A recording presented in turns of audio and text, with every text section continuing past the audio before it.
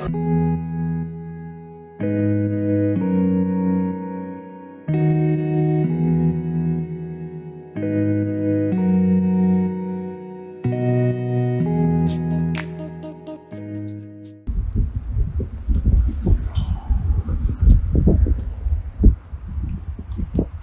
everybody, it's me Nurul again. Welcome back to When My Circuit Broke, episode number 3. The Sport Science Division from the Singapore Sport Institute has a special episode in store for you today.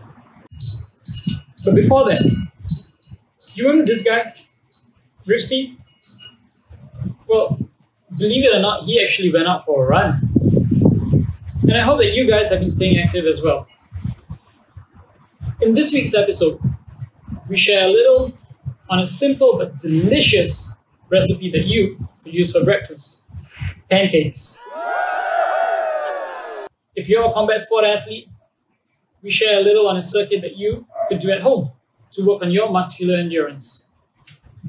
And with all this exercising, keeping healthy, especially during the stressful period, we again touch a little on strategies that you can use for your recovery. Lastly, and I'm really excited to say this, for our Muslim community out there, with Ramadan coming up, we have Dr. Rashid Aziz, Head of Physiology at the Singapore Sport Institute and an internationally renowned expert on Ramadan and exercise, to share with you tips, strategies, and mythbusters on how you can exercise and recover, specifically during this period of Ramadan. That's it from me. As always, stay active, stay safe, stay home. Hi everyone, I'm Cheryl from the Singapore Sports Institute. I hope everyone is keeping well during this circuit breaker period. Today for breakfast, I'm just about to make some berry and chocolate pancakes. So if you join me, I'll be making use of some antioxidant-rich ingredients and pantry staples to create this yummy breakfast.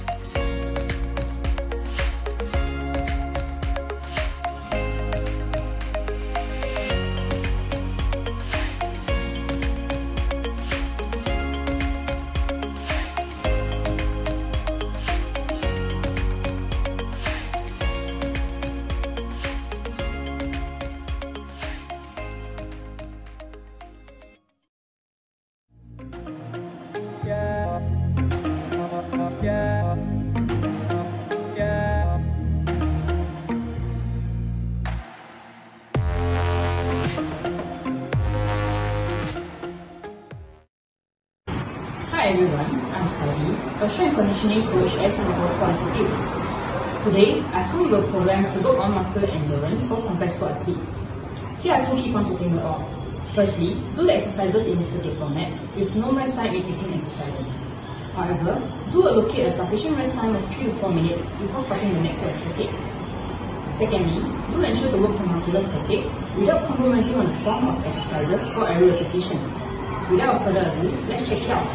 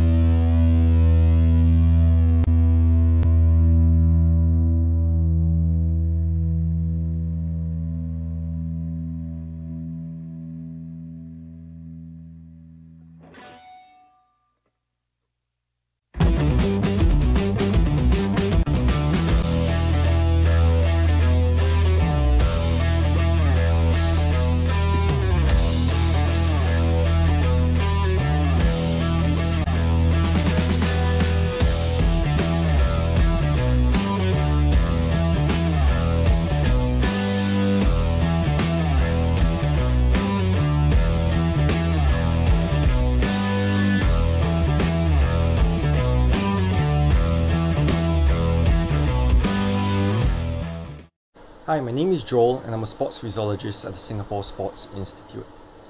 During this circuit breaker period, you might be exercising a little bit more. Did you know that exercise can incur things like muscular damage, decrease in energy stores, as well as neuromuscular fatigue? Well, not to worry. Exercise still is beneficial for performance, health, as well as your immunity. You see, while most people think training is the most important thing, recovery is equally as important. Because when we exercise, we are actually taxing our body system. This can result in decrease in energy stores, increase in metabolites, as well as some amount of muscular damage. This results in the fatigue and soreness you might feel immediately or a few days after even. However, if you do have a good recovery system in place, you'll be able to allow your body to recuperate, regenerate, and adapt in a positive manner. So in this series, we'll be covering some strategies in order for you to recover positively. So the first strategy is active recovery.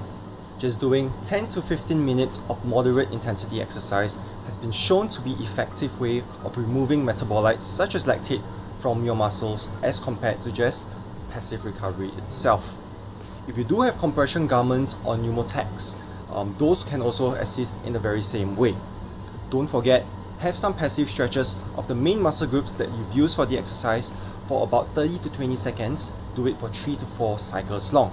If you do have foam rollers or trigger ball, these are good options to also target muscles which are hard to reach at. The second strategy is to fuel up. If you are able to get a hold of some recovery food right after your exercise, that's important because during your exercise you have lost some amount of energy and your body would require some nutrients in order to start the repair process. So some simple food like an egg or tuna sandwich, for example, or even things like a banana, or even something like a chocolate milk which contains proteins, carbohydrates, will be necessary to start the recovery process going for your body. Other things such as hydration also becomes important, especially in such a hot and humid condition like Singapore. In order to know how much water you need to consume, simply look at how much weight you've lost before and after the exercise. That will give you an estimate of the amount of water you should be consuming over the next few hours after your workout. And the last strategy is rest up.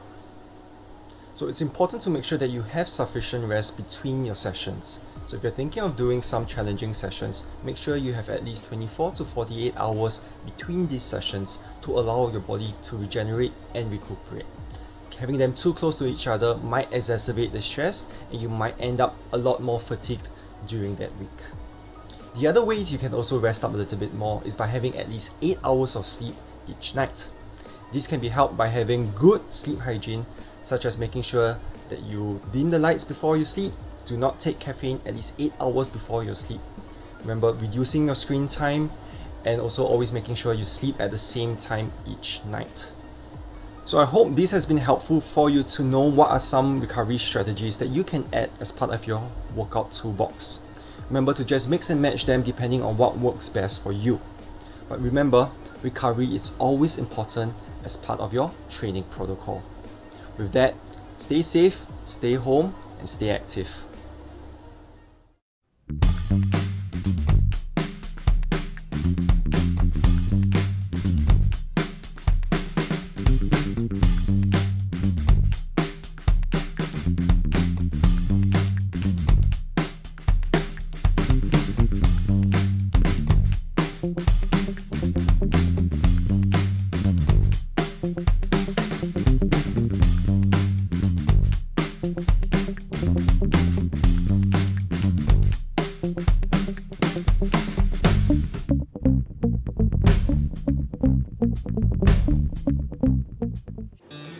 Hi Singapore, my name is Suhaila. I'm a Silat Exponent for Team Singapore.